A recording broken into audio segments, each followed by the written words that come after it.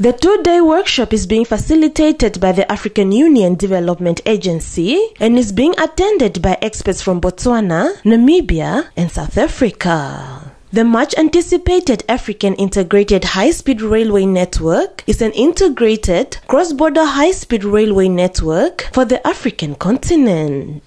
The network is to be formed by a set of individual links that are to be built by respective sovereign states who wish to be part of the continental network, entering into multinational treaties or cooperation agreements, reads a section of a NAPA report availed to NAMPA. Speaking during the session, Botswana Railway Director of Operation, Boinele Shubane said, "It is time to intensify the construction of the Trans-Kalahari Railway. The railway line would connect Botswana to the Namibian coast with the sole benefit of connecting landlocked Botswana to Namibia's port of Walvis Bay, thus unlocking the value of coal mining in Botswana and power generation in the region."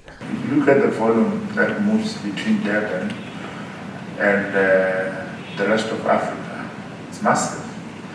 And the question is, how long are we going to be dependent on the Durban hub when we have Walvis Bay just right here? Agreeing with him was Hanif Ibrahim, an advisor in the South African presidency, who indicated that with South Africa's Cyril Ramaphosa now chairing the African Union, the implementation of the high-speed railway network should be one of the chief priorities. Also making his contribution during the session was Walvis Bay Corridor Group Chief Executive Officer Hipu Chivikwa, who said they will do everything to ensure that the railway network is implemented.